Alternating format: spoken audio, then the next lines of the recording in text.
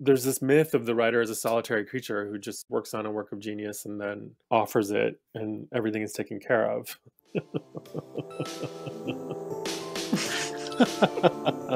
Anyway, and so that's not real.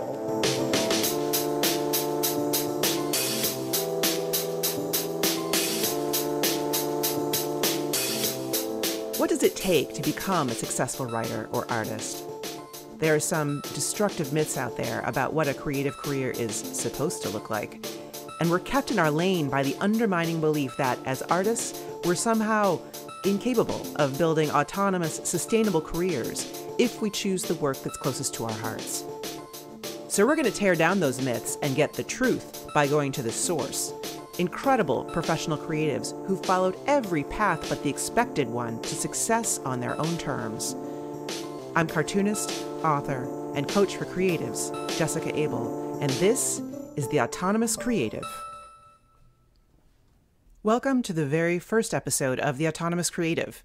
We started this podcast as a live show with an online audience a year or so ago, and the interviews we've done so far have been amazing and eye-opening and so exciting. And so I'm thrilled that we're finally getting them into a proper podcast feed so they can reach a larger audience. If this is your first time listening, you are in for a treat, and there's so much more to come. So be sure to hit subscribe to get the episodes as they drop. I am so excited to welcome my guest today, Alexander Chee, the prize-winning author of the novels Edinburgh, The Queen of the Night, and the essay collection How to Write an Autobiographical Novel. His work has been published all over the place, including the New York Times Magazine, the Sewanee Review, the Yale Review, and Guernica, and was anthologized in the 2016 and 2019 Best American Essays. He's an associate professor of English and creative writing at Dartmouth College. In this interview, Alex and I talk a lot about money, and specifically about how asking for money and negotiating for what you want and need is a key element of building a healthy relationship with your work and career.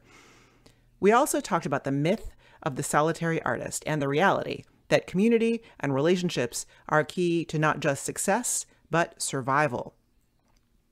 Finally, Alexander is the source of an incredibly pivotal insight for me that caring for your creative process is self-care. And when you allow yourself the margin to take care of your work process, it benefits not only your own physical and mental health and that of your family and loved ones, but the work itself. There's so much goodness in this interview, so let's jump in. Alex, welcome and happy Korean American Day. Thank you. It's great to be here. So I want to get right into it with you because I want to talk about this battle I see, not a battle, but a partnership really between your activist side, which is so raw and so practical, so tactical, talking about the concrete things that are needed for life. And I feel like that's part of where your really honest talk about money comes from versus this more literary side that's maybe a little less unrealistic and commits to being a writer despite the kind of ridiculousness of the prospects, that there's like this balancing act that kind of you go back and forth between these things, even in a single sentence sometimes, there's this and then there's this and put these things together. That's kind of the framework for how I was thinking about how to talk today. But I just wanted to start off just so everybody kind of understands where we're coming from here, with just talking about what your work life looks like right now. And I remember I was reading in your essay book, you have a quote about when you studied with Annie Dillard that you wanted her life, that she had a professor husband, she had a daughter, she had a college provided house, that she was doing one class a year and writing the rest of the time, house on Cape Cod. And you said, in the long run, we only hit what we aim at, which is a quote from Thoreau. Have you hit it? Are you there? Did you get there? I feel like I'm in the neighborhood. I don't have a box set yet, for example, but now that I'm inside of the sort of mix of work that I can see that she was doing at the time that I had that idea, I can see my way towards what that is. So I have a very comfortable situation now after many years of not having that. I think one of the things that really hit home to me was when, my husband and I have both been freelancers for a very long time. And it made such a huge difference in our lives once I got on salary. I'd had a mix of visiting writer positions, and they're often better paid than adjunct pay, but they still have what I would call the job precarity. the visit isn't usually very long. Only in one case was it longer than a semester, really. I guess the other piece that I am seeing now too is that I get royalties for my books, which is, it's not a huge flood of money, but it's a regular amount of money that every time it shows up, I am just so grateful, and I think that's one of the things that I'm anxious to protect as someone who participates in the Authors Guild work as a council member. Right. Yeah, that's one thing I definitely wanted to bring up is you mentioned the Authors Guild a couple different times, and I feel like that's something that we should highlight for people that is something that if you are working as an author, that's something that is a way to get involved in making everybody's life better, right? The collective action. So recently, for example, the Guild lobbied successfully, I'm just going to pull it up here, for things like unemployment for freelancers and also mixed earner unemployment compensation. So people who earned at least $5,000 last year in self-employment. They were disqualified previously from receiving state unemployment benefits, as well as the additional 100 per week additional benefit. But, pandemic unemployment assistance also enhanced benefits included funding for the National Endowment for the Arts, funding for the Institute of Museum and Library Services, funding for the Federal Arts and Education Grant Program, funding for live venues, independent movie theaters, and cultural institutions. These are just a few of the things that the Authors Guild was able to do in this last session as an advocate. And that, I think, is the sort of political power that isn't, say, as,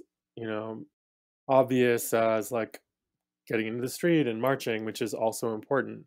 But this kind of advocacy is increasingly where I am also extending myself and encouraging other people to extend themselves. Well, it requires a lot of people to get involved for it to work, right? So the more people get involved, the better. But I'm glad we jumped right into that because I feel like this is the whole crux, right? That this trying to create a life that's sustainable, trying to create something that is reliable in a context of precarity and just pushback from every possible side. One of the things that Tom Hart said after we talked last time, he wrote something saying, I wish I talked about this, was this idea of market forces and grappling with market forces, which I think ties into the Authors Guild. It's like you're dealing with the real, like actually what's happening and what can you actually do within the structure of what exists. Like when there are new laws coming through, how can we advocate to make things better for authors? So he was saying something along the lines of, the question, is it worth it to me to learn how to market myself so that I can stay autonomous? Is it worth it to me to bend to the market to keep working in my field? When is it worth it? When is it not worth it? Is that something that you think about a lot in this context? Sure. I think of something my friend, the literary publicist Lauren Sarand, told me a long time ago, something that she called the golden thread, which for her was the way in which social media allowed a writer to take a reader's moment of interest in them and turn it into a relationship. And then you simply try to provide through that relationship a semi-coherent stream of what you're interested in, what you're reading, what you're thinking about, what you're working on, what you've just completed, sending people back to your archives as time goes on. I see a lot of people also thinking about social media in terms of marketing only, but really being a writer is a community project, honestly. And there's a lot of community that's needed and necessary in that. And so it was something that I had to kind of figure out for myself as I was coming up as a writer also. People would call it networking sometimes, and I would think this doesn't feel like like networking always sounded like a really weird clinical sort of term for something that actually to me felt like just, hanging out with people that I thought were interesting and that I was interested in. And I was always like, am I networking? Do I have a network? I remember thinking that I did not have a network and then realizing that I did because my sense of what people meant by the word and what I was actually doing were completely different things. So it's, part of it was also like there's this myth of the writer as a solitary creature who just sort of works on a work of genius and then offers it and everything is taken care of.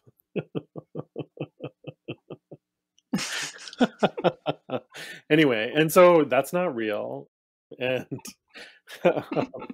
so that's part of what I was learning. Like sometimes people ask me like, how did you meet your agent? Because she's someone that people want to meet. And the truth is that she introduced herself to me after I had finished an open mic at the Asian American Writers Workshop in 1995.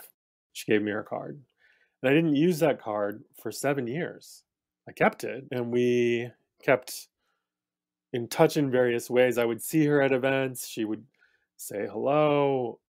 But when I finally signed up with her in 2002, it was not lost on me that I had found her through the Asian American Writers Workshop and through my willingness to read a rough draft of a story on a stage in front of a group of people that they weren't necessarily strangers, but I didn't know them so well, but we were in community as Asian American writers in New York at the time. Yeah, I mean, I think it's what you're saying is so important. The two things. One is that there's this kind of, well, the relationships, both relationship with your readers. So your Medium page, for example, is clearly your way of kind of having an ongoing, not just in Twitter, but like, in lengthy kind of thoughts relationship with your readers and letting people understand who you are as a person.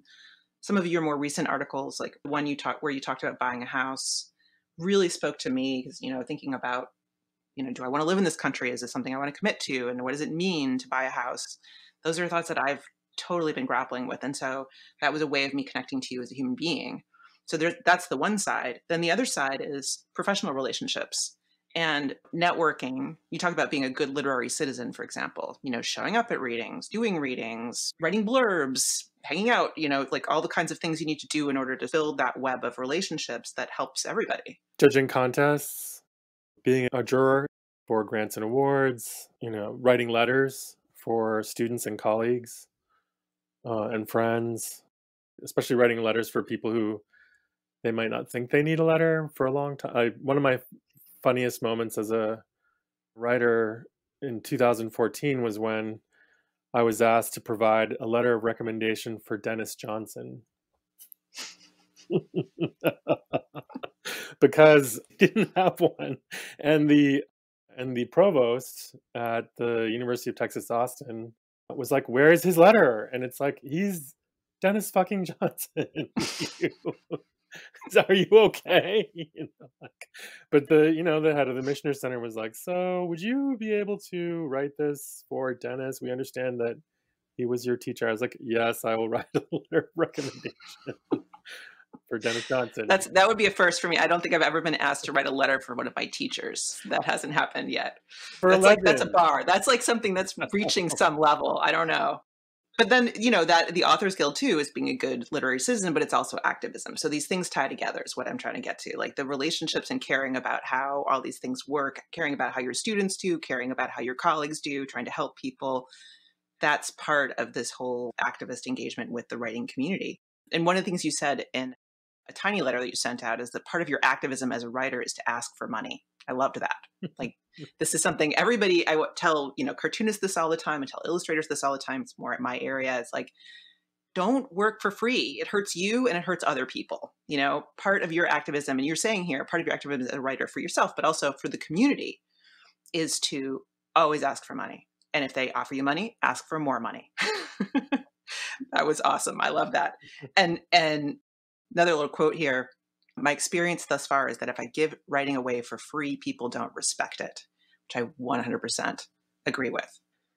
Yeah, it's just incredible to me, the big difference. And I had like more insights recently when a while ago I worked on a profile of Dennis Johnson's. Well, it was a sort of a window into the writing and publishing of Jesus's son. It was something that I did for Playboy magazine, which paid me very well for it. And it's not online, but it was in the digital issue that commemorates Hugh Hefner for people who want to find it in.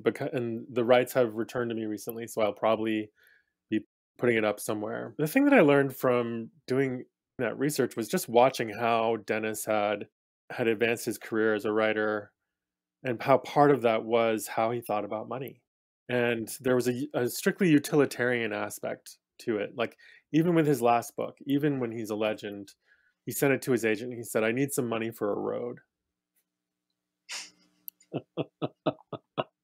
So that's what she went out to try to get him, was some money for a road for his Idaho compound where he was living with his wife near the end of his life. A friend of his told a story of how when they were moving him to Idaho as a group, he had packed all of these file boxes that had the early drafts for the stories that became Jesus' Son, and they were organized by character name in his memory, which I thought was really interesting. Um, and then he was driving the truck full of the files, and Dennis was going out early with his, at the time, his new wife. And so Dennis said, "If you get into any trouble, just open up the file marked answers." And so sure enough, the car broke down and he opened up answers and there was a was a roll of cash.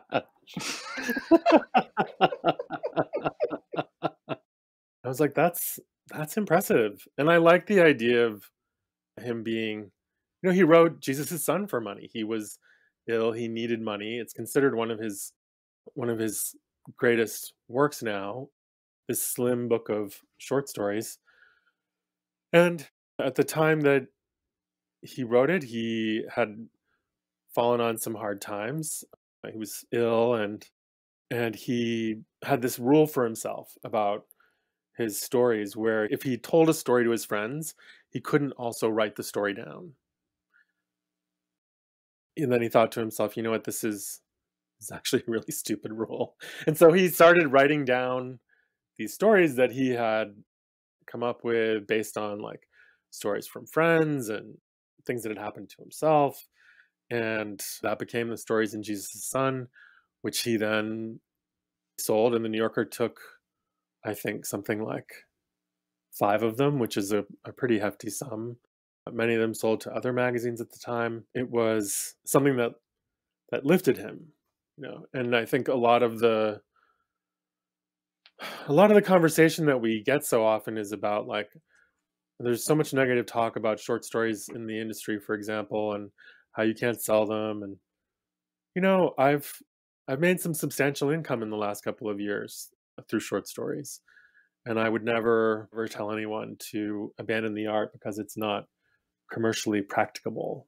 I think something that I'm always doing with my students is trying to just give them context for the so-called conventional wisdom that they get through like message boards, Facebook, social media in general. I feel like I'm always trying to clear away those sorts of ideas that can really stop people when they should not stop them.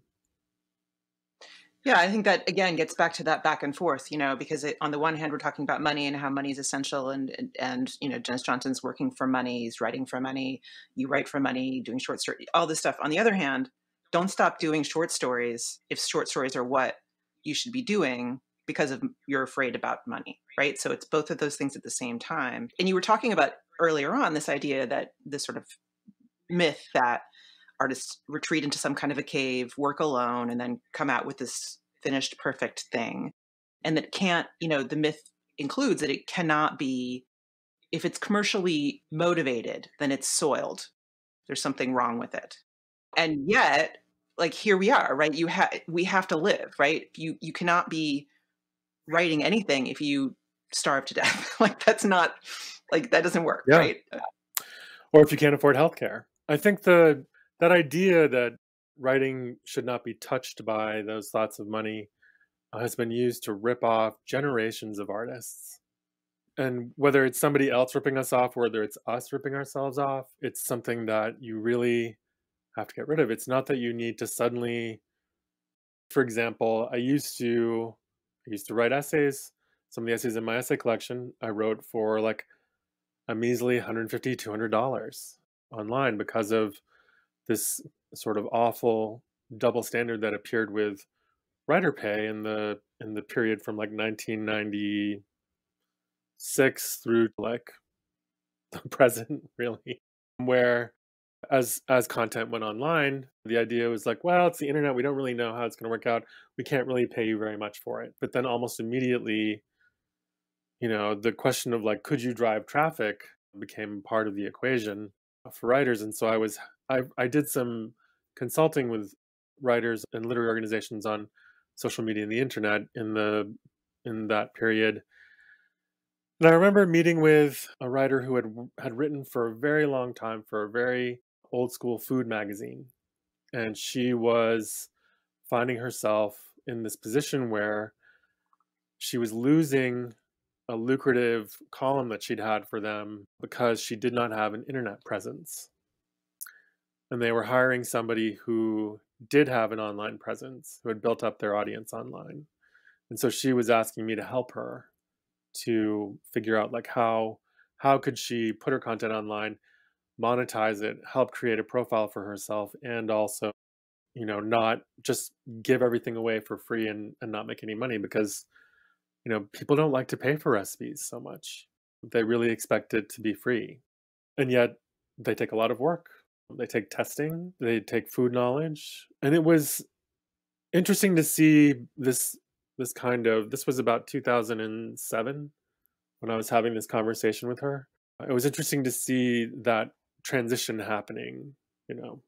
So my husband said to me, basically, that's all background for my husband saying to me, you can't work on these essays for that little money. Like, you work too hard on them. They take you incredibly long period of time. Sometimes people are like, how come the Queen of the Night took you so long? And it's like, well, I did waste a lot of time writing essays for $150. Sorry. Um, It took me 12 years to make a comic book. I hear you. right, yeah, right. And like I remember telling a friend of mine that I was thinking about working on comics after finishing The Queen of the Night. He was like, "Oh, so you're going to do the only thing that takes more time than a historical novel." Welcome. Come on in. So I stopped agreeing to that low fee, and the thing that was amazing was to see the fees go up that I was being offered. And every time I didn't like the fee, I would say no, and sometimes that meant I would not I would not get that particular opportunity, but then almost immediately something else would come along, and soon I didn't look back. Yeah, that's awesome. Love to hear that. You talked a little bit about the American art trap, the idea that you have to make art. Making art requires also somehow remaining a good member of your social class, middle class. Working class people and upper class people are allowed to betray their class to write, but middle class people have to sort of maintain a standard or something like that. I would just Can say you tell I me? would offer up that, like, actually every writer is a class traitor, but the people who seem to punish themselves the most for it are people who are middle class. That's actually more close to the spirit of what I'm talking about in that context. Yeah. Well, yeah. I mean, you were saying that this is a trap. Like this is a trap. This idea, this feeling that we need to remain somehow. You wrote, "Will you be able to write and also eat? Do you have to hold another job? Can you have health care? Will you have a house? Will you have dental work, retirement? Are these things that are possible for you, given all of given Yeah. the circumstances?" And then, you know, in somewhere else, you were talking about the how writers are terrifying for normal people. That to be for non-writers in a capitalist system, you know, this is something so terrifying. The idea that you would sell almost anything in order to have time to write. And, time is our mink, our Lexus, our mansion. This is, from like a different a different essay in the same book. And I feel like these things are just jostling all the time, that which one's going to be on top when? Mm, yeah. The way that I tried to thread my way through it is to both value what I write, whether I'm making money at it or not, which is hard. It's a continuum that I think of as being the living to write and writing to live continuum. So like the work that you feel called to do on this earth, and then the work that you feel you can that you can get paid for. And it's interesting to me the ways in which I have both confused myself with some of my so-called calculations. Like my first novel, Edinburgh, for example, I thought when I first started out with writing it, and I wrote about that in autobiography of my novel, which is an essay on the Sewanee Review that you can find online. I thought it was going to be a more commercial novel, hilariously enough, and then it wasn't. It took 2 years to sell. I got paid $6,000 for it, of which the publisher went bankrupt, owing me $2,000 plus. Like we had sold the paperback rights to another publisher, and because of the bankruptcy, when the first check came in, which was when I was going to supposedly finally see some money, that money just flowed straight through into the bankruptcy, which was not at all great for me. And that's where I had to learn to really fight for my rights as a writer, because there was a chance that with the bankruptcy that I was going to lose the ownership of my first novel, which I had worked so hard to publish, and also see no income from it. And so, that was when I placed that phone call to the agent I had met at the Asian American Writers Workshop open mic, and who just happened by then to be an agent at the Wiley Agency. She doesn't like me to talk about her online, so I'm going to try to restrain talking about this too much, but her willingness to go to court to fight for my rights. Like at the time I was looking at a group of agents that I might have transitioned to, and that was one of the qualities that I needed. It's all good and well to work with some people when everything is fine, but you need people who have a plan for when things go terribly sideways. And that's why she's still my agent. That's a good agent story. This episode of The Autonomous Creative is brought to you by Authentic Visibility. I work with a lot of committed mid-career creatives who struggle to get their work seen. It feels crappy to put so much love and effort into making something, but when you introduce it in the real world, there's a whole lot of nothing as far as reaction. It's truly awful. And they're not looking for attention because they're egomaniacs. Art and creative work in general exists to communicate some set of ideas or thoughts or emotions from you, from inside your head to inside someone else's head in as intact a form as possible. When you release your project and it goes up like a brilliant bunch of balloons disappearing into the clear blue sky with no one around to see or care, never mind to pick their own balloon to take home and treasure, it's demoralizing. But the truth is most creatives in their natural state are frankly pretty terrible at telling anyone why they should care about the work. Why should someone show up to get a pretty balloon? It's not their fault, though. It's how we teach people to create their best work, by digging deep inside ourselves to come up with wonderful, original new ideas. And there is absolutely nothing wrong with that. The problem is, that's where the process typically ends. Creating, not communicating. Virtually all the training and practice of making creative work focuses on the first half of the core mission of communication, getting those ideas out of your head and into some actual form that people can see, but that's missing half the picture. As a creative, it's your job to build the whole complete connection, to build a bridge for the audience that they can use to easily cross over and understand the value of your work to them. And this kind of clarity and audience-focused language doesn't come easy to creatives. And that's why I put together a free class specifically for creatives, ridiculously named, How to Get People Wildly Obsessed with Your Work. And in it, I teach the key technique to flip your perspective 180 degrees and start to use your audience's point of view to inform how you share your work so that they'll get it. I also introduce our awesome program, Authentic Visibility, the audience growth program designed to turn highly skeptical and frankly marketing-sensitive creatives into powerful advocates for their vision and their work, setting the stage for huge career growth and a major role in the larger cultural conversation. So if you want your work to make its mark in the world, check out the free Wildly Obsessed class and supercharge your ability to connect with new fans in just 90 minutes. Go to jessicaabel.com/wildly and join the free class now. That's jessicaabel.com/wildly. Now let's get back to the interview. So I wanted to transition to talking a little bit about the actual work itself and how you go about doing your work. One of the things I was struck by in rereading your work is how you clearly had lots of signs of being quote unquote talented, right? Very early on, winning awards and having people respond to your work. You talk about being amnesiac about that and forgetting next time you applied for something that you had won something in the past, which I also can totally identify with. That feeling that like there's never a point at which you're like, I've made it, I'm fine.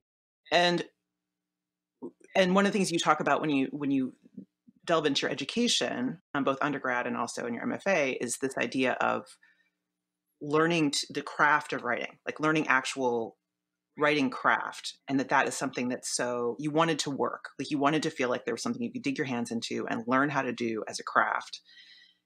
And I wonder, did that have something like you didn't trust talent? It sounds like basically the idea of talent, which I mean, totally reasonable to me. I'm just saying, like, it seems clear that like talent seemed like something ephemeral and unreal, but work you could understand.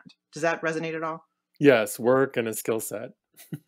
Mm-hmm. And people would read my work and they would be very moved by it, and and as a young writer, and I would think like, how did I do that? How did I reach you? What worked and what didn't work?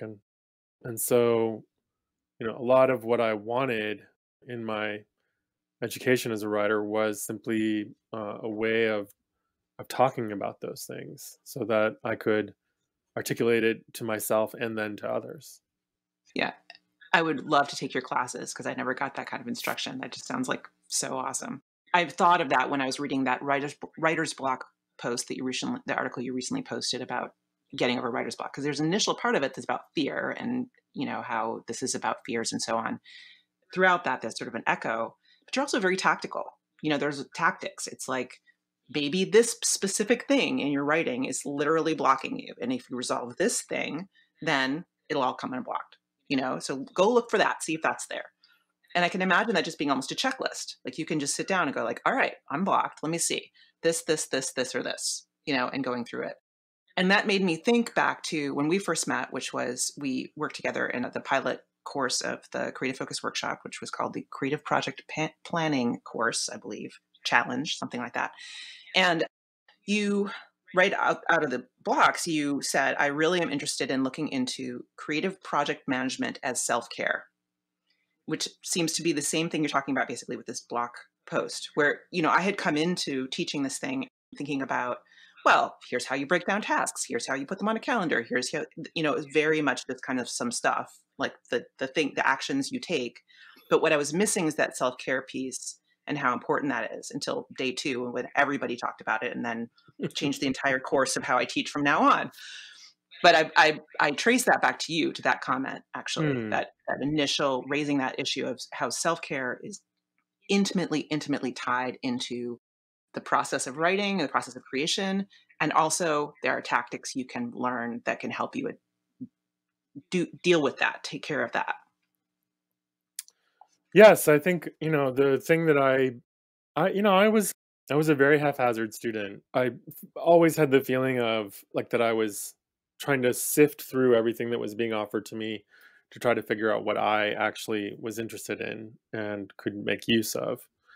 And when I took your class, I think what I was aware of was how I had entered into the process of writing the second novel and was still using many outdated methods for organizing how I was getting through what at that point had become like a massive, 600-page draft that had all these different generations to it. And there's another blog post about when people write final version 3 final really final on their doc name, which is like a way of trying to convince yourself that you're really going to finish. And what I actually needed to do was not to make those titles, but I needed to break down, and this is part of what came out of that class, was learning to break down like, okay, these are the tasks that are left.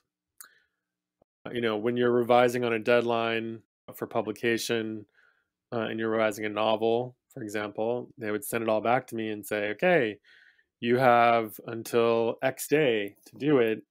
Can you get it done by then? And I would always just say yes without So so anxious to please them, I would never think like, what does that look on on my side? And so it would be inevitably be like they'd send it to me like December 14th or something as it's the end of the school year. All of my student projects are coming in. I have to do all my grading. I have to write everybody's letters of recommendation. There's also grant deadlines to apply for in that same period.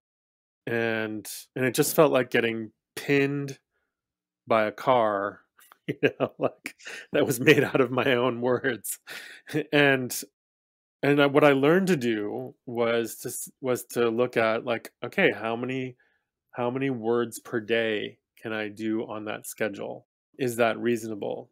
If I started to fall behind, I would recalculate. So I would like, you get like a 75,000 word manuscript back, copy edited, and you're told to go through the copy edits and submit the changes. And they say, how does this day sound? And I didn't have a way for figuring out like, could I get that work done by then? It seemed like I could, but was I lying to myself and then lying to them also? So then I would just divide like, 75,000 words by say like 60 days and look at what that looked like and see if that was manageable. And if it wasn't manageable, then at the beginning of that conversation about deadlines, I could then reasonably write back and say, this deadline puts me on this schedule that I won't be able to manage. Can I get more time? And that is something that when you're, a new writer, it seems terrifying to ask for because you're like so grateful that you have this chance to publish it. You don't think like, how much time do I need? Will I be able to survive the publishing schedule? Will my family be mad at me because I'm not at the holiday events with them? That they've been waiting all year to see me, and suddenly I have copy edit to attend to. I'm very aware now as like my mom is older of how many holidays I was completely checked out of, how many vacations with her I was completely checked out of because I was working like overworking myself because I hadn't actually calculated how much of my time it would take. Yeah, I think probably everybody here can just absolutely resonate with that. That idea is just, it's so easy to overestimate our ability to get work done. And just something like, revise a 75,000 word draft, you can't really get your brain all the way around that in some ways, or it's very difficult to. It's very difficult to get sort of break it down into chunks and say, well, what does that look like on the ground? 75,000 is just such a big number. Like, what does that look like? What does that mean? And then being very realistic about all the other things on your list. So applying for these grants or grading these papers or holidays, and making sure those things are in there is just such a key piece. And also this idea of then when you are able to do that, when you do take the time, slow down and take the time to then be able to renegotiate seems so, so important to be able to do that. And that then it gets back to what you're talking about with money too, where it's like, well, what does it mean for me if I'm going to take 6 weeks on this essay and I'm getting paid $150? Like, how does that play out over the course of the year? When you write an essay about something, you don't really get it back as an experience to write about unless you put it in an essay collection, in which case you can remonetize that initial low fee within the context of a book advance. So in that case, there are certain, the 1989 essay in that collection, for example, is a short essay about being at a police riot that I had originally written as a short story, autobiographical short story that I submitted to Story Magazine for a contest, and it won me some money and a typewriter that I then used to write for a long time, and that typewriter became like a talisman at a time that I needed a talisman. I was like, I wrote this typewriter into existence. I am now using it to write more stories. And I still have that kind of sense of the materiality that comes about as a result of my writing. Like, so this house that I live in is something that I bought and furnished with writing or from teaching writing. And that means a lot to me. And it means a lot to my sense of the work that I'll then do next as a result of this, and how the work I've already done, now feeds into that. That's why I think of the creative process as self-care, charging money as self-care, price as an emotional boundary, for example, is one. Like, knowing what your price is and being able to stick to it. It takes care of me, it takes care of the people in my life. I think, the last few years have definitely been, for me, something where I've been seeing how the lack of self-care isn't just something that affects me, it affects my family, my spouse, my everyone I work with, And your and writing, my writing. right? I Yeah. mean, it just comes right back around Yeah. in a circle. Given all this, what would you want to tell your 1989 self if you could? Got to be so grateful anytime somebody wanted to publish me. Less gratitude. That's good. That's a new one. Don't be so grateful. Right. Don't be so grateful that you let yourself down. And to ask more questions. Part of my teaching strategy is to try to offer up to students and to underline and give them emphasis on the things that I think I let slide for myself when I was younger. So I remember an editor from Knopf reading a story of mine and saying, if you can turn this into a novella, I'll buy it. Well, I didn't really know what a novella was. And I was so embarrassed about not knowing that I didn't ask. So there was like this huge ego issue that was partly like, even though I'd been an English major at Wesleyan, I still didn't feel like I knew what a novella was or how to write it. And I don't know why I was so embarrassed to ask, but I was. I tried to sort of sneak around it, and then that became a different kind of shame, which became a different kind of obstacle to writing. I also gave up on myself a lot, which may surprise people, but you know, one of the essays in my collection, Girl, for example, is an essay that sat in my files for 20 years. And every so often I would pull out the manuscript, which I had printed on a dot matrix printer at the University of Iowa in 1994. I'd look at it and think, that's pretty good. And then I just wouldn't revise it. And I just didn't believe enough in the essay and in myself. And when I finally finished revising it, I was shocked at how close to done it was. And then it just kept shocking me. Like, Guernica had asked me about, did I have anything on the subject of gender, for example.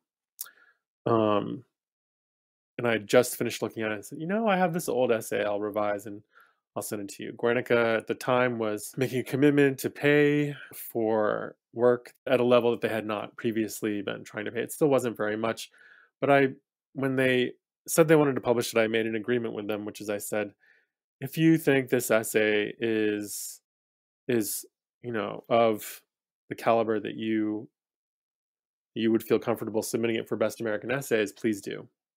So that's another thing that you can work out for yourself. And so they did submit it to Best American Essays, and then it was chosen for the 2016 Best American Essays.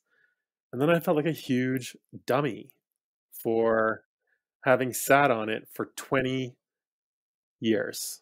20 years. And there's a lot of essays in that collection that are like that. The Rosary essay, for example, I thought was incredibly self-indulgent and possibly too long. That's often remarked on by people as one of their favorite essays in the collection. We can be such bad judges of our Yes. own work. Yes.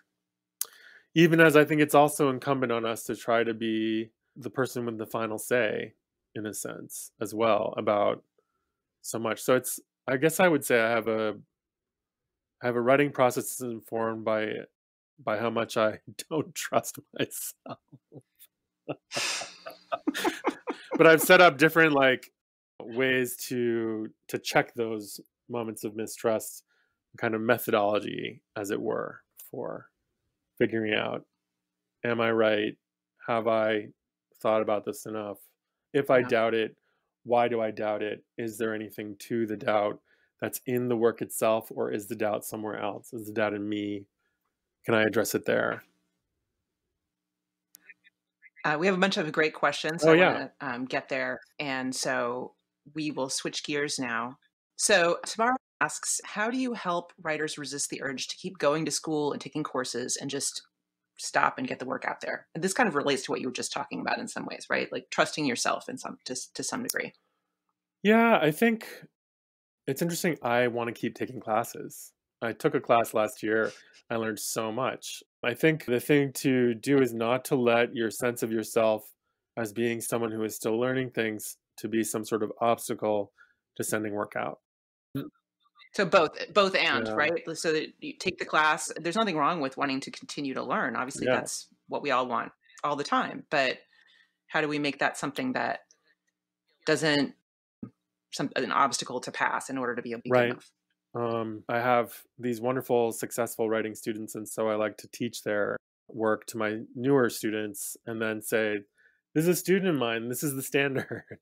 This is what's possible also. So, like, Carmen Machado, Ayana Mathis, Angela Flournoy, Caitlin Greenidge, you know, those are just a couple of recent students of mine that I am happy to, like, I share their work with my students, and it's exciting to talk about, and then to recast the conversation, you know, and to get them to think about possibility, because a lot of them doing the work aren't thinking past the classroom. They're not thinking past, these are undergraduates, of course, and there is a really solid tradition of teaching creative writing in a liberal arts context where you're not professionalizing, quote unquote, where your students are learning the things that you can learn from trying to write fiction, which are how hard it is to tell a story that you aren't interested in, how hard it is to work with ideas that aren't interesting to you, and thus how to commit to the ideas that actually are interesting to you.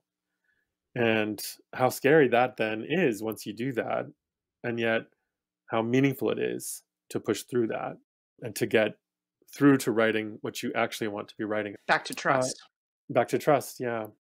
So, the question of how to know when to trust yourself, I think that's something that I was definitely struggling with back when I was sitting on all those stories and essays. I'm working now on a novel that it's for a long time been a kind of grab bag of short stories. And I finally figured out how it can be a novel. But many of the stories were written for my thesis at Iowa, like at least 3 or 4, and there's many more now, but it's interesting to go back to that old work, see what I was the project that I was undertaking as a young writer, and to see both what I believed in and what I was struggling to believe in. So MC is a poet and wants to know about your poetic practice. I just took all these books downstairs.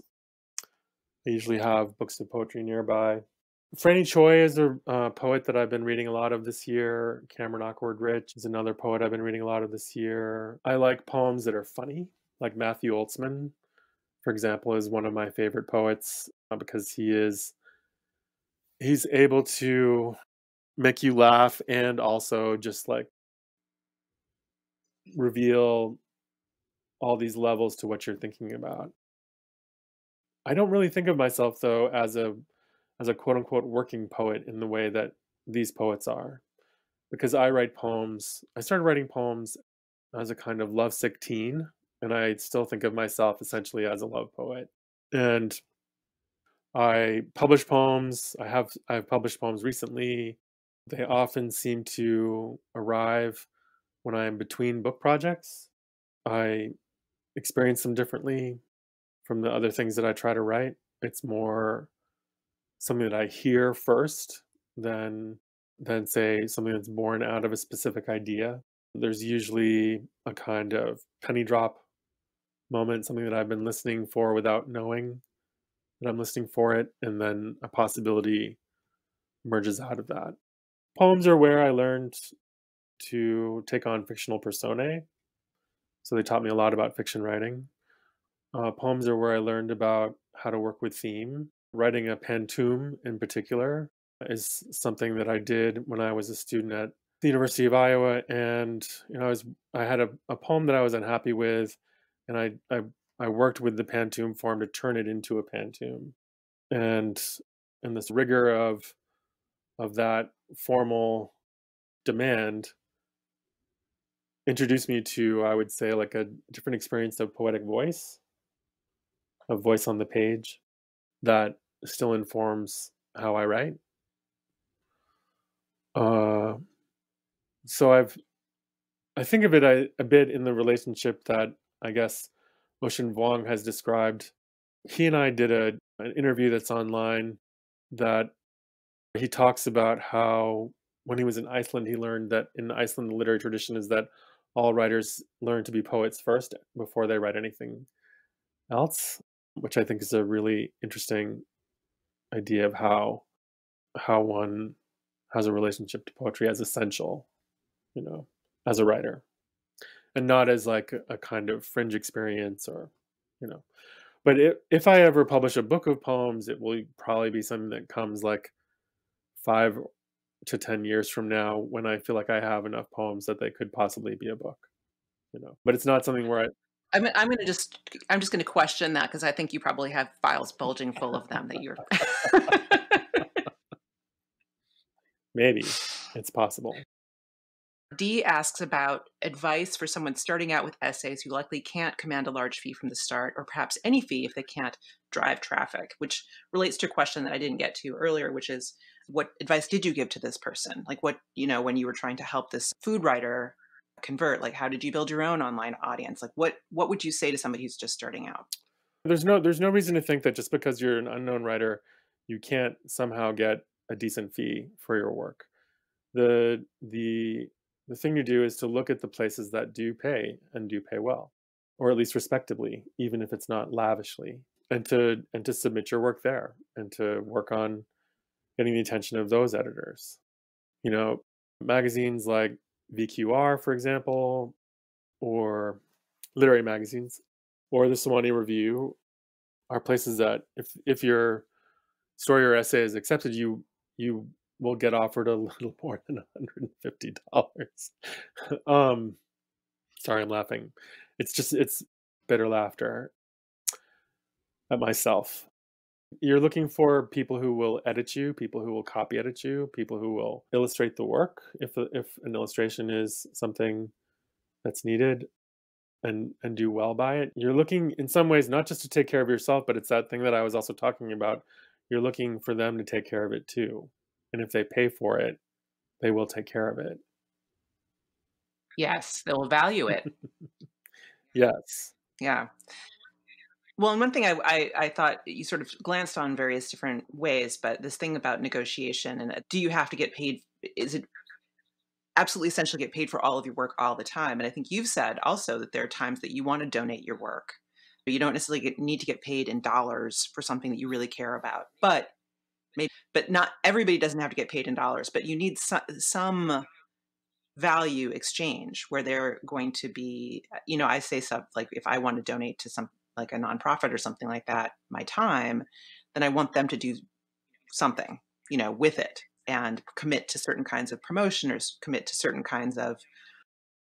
I wrote the forward to the new Graphic Artists Guild pricing and ethical guidelines, and they can't pay me. They didn't. Well, they could probably pay me. They didn't pay me, but I asked for them to publish the essay on their website and to promote it, and that was my negotiation. It was like, okay, I'll do it for free because I really believe in this, but there are things you have the power to give me in exchange, and I think there's ways of thinking about that. Yeah, I think one thing that I learned to do as a freelancer was to come up with income targets. So I came up with like, how much money do I need to make a year? How many pieces do I need to write to make that amount of money? What sort of schedule do I need to be pitching? What day of the month do I invoice? What day of the month do I follow up? It had to be on a schedule, or I would just forget about it because I never liked to think about it.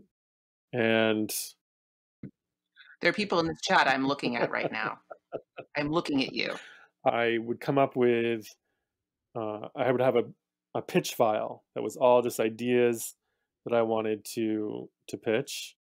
And once I came up with an income target for myself, I would ask myself, can I do better than that? Can I make more money for myself than just what I think I need? you know. And Yeah, absolutely. and so there's learning the places that would pay me for a book review more than say $500. Learning to write for travel, for example, that turned out to be quite lucrative. Learning to do different kinds of journalism, which pays more than memoir at the magazine level, but is also just like incredibly difficult and demanding. But that's why you ask to be paid more for it, because doing journalism on a shoestring is excruciating with all the like amount of fact checking and the work that you have to put into it. So those are all the calculations that I had to go through at that time. I'm trying to remember, where did I start this question? What was the question that I was answering? Is it Well, we were just talking about the idea of how to get started and how to negotiate, and then this question of having a fearful voice that what if nobody wants to pay? Well, you don't know until you ask, obviously. And if they don't want to, then maybe you go somewhere else. I think You know. something that I had to learn was how I had to find the people who were excited about my work and willing to pay me well for it. And it might not have been the place that I dreamed of, but it turns out my dreams may have been a little small. You have to look forward to when you have moved past what you dreamed of into what you didn't let yourself even dream of, and how to be prepared for that also, you know. So yeah, that's where submission comes in.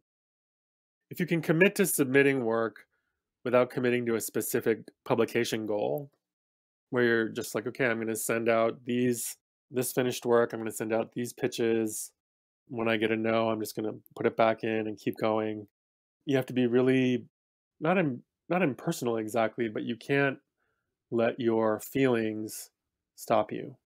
You have to do it whether you feel like it or not. Yes. I am with you there. And I think that is a great place to leave this. But before we do, is there some specific place you'd like people to look for you? I do have a Substack. I have been on Tiny Letter, and I'm moving to this Substack. It's free to sign up, and it'll be a mix of like free updates about what I'm doing, and then occasional, once I figure out what I'm going to do with the paid content, there'll be an update about that also. But for now, it's a free sign up. Yeah. Um, Great. Yeah. So, new yeah. newsletter. Awesome. This has been so amazing to get to talk to you about these things. And the audience has been amazing. So, thank you all for being Thanks, here. everyone. Once again, thank you, Alex. And thank you, everybody, for being here today. Thank you. Thanks, Jessica. Thank you so much for joining us today for The Autonomous Creative. Our show is produced by Matt Madden. Our production coordinator is Lucina Poyakandian, and our production assistant is Rhiannon Sunday. Music is by Matt Madden, and I'm your host, Jessica Abel. You can find all our takeaways, as well as the links and extras we mentioned today, plus transcripts in the show notes. Find everything you need at acpod.show. If you enjoyed this episode, don't forget to subscribe. And please take a sec to pop over to Apple Podcasts and leave us a rating and review. And we absolutely love to hear your reactions and takeaways on Instagram. Tag us at Autonomous Creative. See you next time.